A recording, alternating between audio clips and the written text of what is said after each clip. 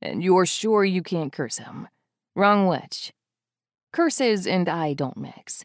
I touch my nose to make sure it's still on my face. But you know someone who could. Heck, I know someone who could. I'd even ask your sister to hex him, but I don't want to give her any ideas. I sigh in frustration. I need to find a new location. Troy chuckles because it's not like I haven't been trying.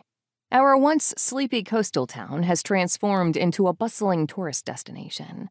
The soaring costs of property insurance has chased many locals away, taking the affordable prices with them. Developers are quick to swoop in, snapping up land and jacking up the rent. If this trend continues, there won't be any local shops left, just tourist traps selling seashells and sunscreen. Our mom's offer isn't looking too bad now, is it? Troy laughs. No, absolutely not. I'd go crazy running a business out of their shop. Plus, book a wedding and get a free tarot reading is not the vibe I was going for. Our mothers co-own the town's metaphysical store, and they have been blessed with a landlord who valued them as much as the community did, providing them with a lifetime lease. It's an arrangement as rare as a blue moon, and they know it.